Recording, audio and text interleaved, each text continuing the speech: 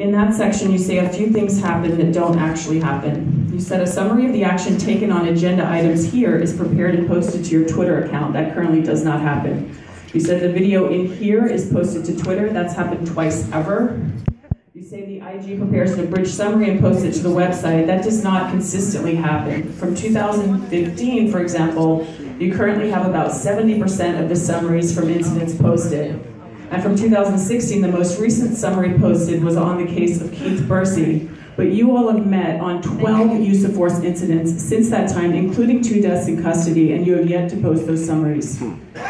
The reason given for this, including requests for summaries from 2 years ago, is that your reports are backlogged and things take time. But we know how fast you can move when it comes to rolling out new surveillance or weaponry. Considering you are not transparent when it comes to deaths in custody, and it's still not clear how many deaths in custody have occurred year to year, we want to see these reports posted.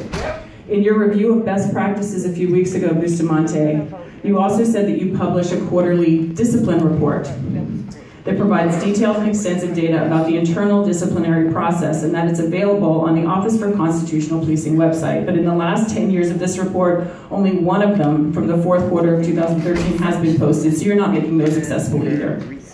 And not only are you not posting all these reports that you're talking about, but whoever wrote your review, Bustamante, and your report today, TPEC, is misreporting the level of transparency. Right.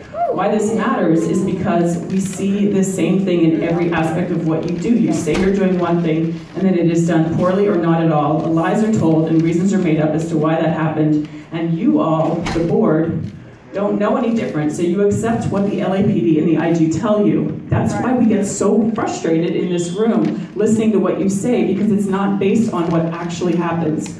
Don't include a section of the report marked transparency if that's not based on anything that's actually going on.